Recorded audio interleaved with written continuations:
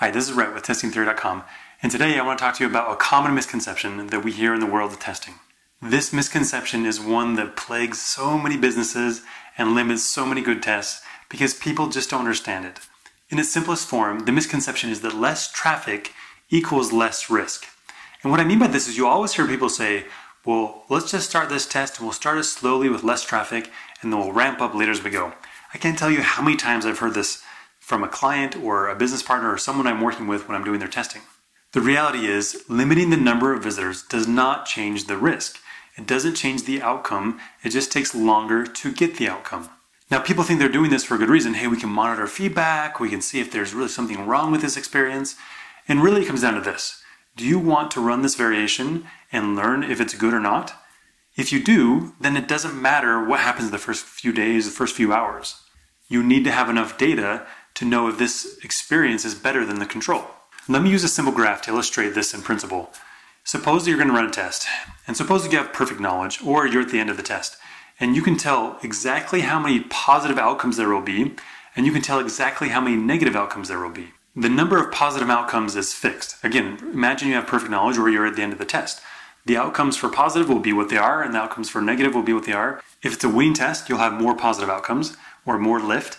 If it's a losing test, your negative outcome will be bigger. In this example, the test has a positive outcome, meaning there's a lift and it's a good test to run. It's a good variation. Now on my graph, you see two trends, two lines. You have one where you have 100% of the traffic, and you have the other where you have 10% of traffic. And this could be for any reasons. Maybe you just target it to 10%.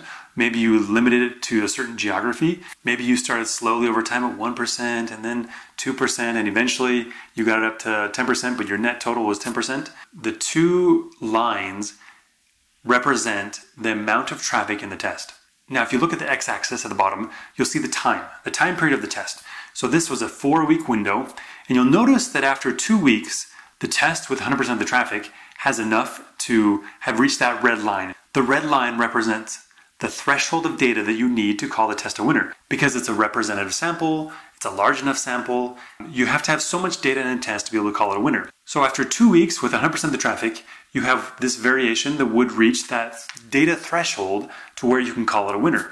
Now take the experience that only has 10% of total traffic. You can see that you don't reach that same data threshold until week 4.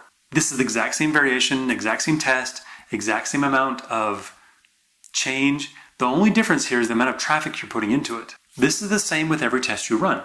If you choose to limit the number of visitors that enter the test, the only thing you do is you change the amount of time it takes to get the outcome. It does not change the positive or negative outcome that you'll get. You don't decrease your risk by having fewer people in the test. On the flip side, it doesn't increase your risk by having more people on the test. All it does is allow you to get to that data threshold sooner. And I have a number of videos on this, and the reason why is because I hear this over and over. There's so many people that say, well, let's exclude a certain state so that it's less risky for people. Let's start with a smaller number of visitors in the test so that we can make sure we're being safe and we can ramp it up over time. Those are just false ideas. They don't limit your risk. They don't make the test any better. All they do is make the test take longer. And as you've heard me say, your most important and most precious resource is your time. The resource you want to safeguard the most is your time. If I can get a test result in 2 weeks, otherwise it would take 4 weeks if I limit the traffic, I can do twice as many tests in a year because I have more traffic in the test. 1 test every 2 weeks is 2 tests per month, 24 tests per year versus 12 tests per year. Now, if I can get double the tests, that potentially gets me double the outcomes if I'm testing with good strategy. If I get double the outcomes or increased revenue, that's a huge gain to the business. So the next time you hear someone who wants to limit the traffic, help them understand these principles, that you need more traffic to reach the data threshold, and the only thing that limiting the traffic does is increase the time to get results. It doesn't change your total outcome of positive or negative experiences, it just changes the time it takes to get there. To use a simple analogy, it might be like taking a road trip. If my destination is trying to get to California, I can drive to California going 10 miles per hour, or I can go 75 miles per hour. The only difference is how long it takes me to get there. It doesn't change the destination, doesn't change the route I'm taking, it doesn't change the car I'm driving in. It only changes how long it takes for me to get to my destination. The destination we're trying to reach with our tests is getting to that data threshold. The data threshold that we're trying to reach is good test results. We want sufficient data. We want consistent data, differentiated data, and we also want statistical confidence. The destination doesn't change, but how long it takes you to get there might change if you limit the traffic.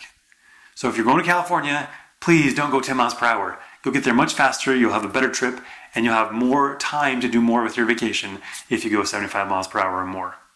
And with your tests, please don't limit your visitors. Go as fast as you can by including as many visitors as possible. So thanks for joining me today about this common misconception that we see all the time in the world of A/B testing and conversion rate optimization. If you liked this video and you found it helpful, please give me that thumbs up so I know that you liked it. And you can also visit me at testingtheory.com where you can learn more about testing principles that will help you be a better tester to get better testing and more conversions with every test you do.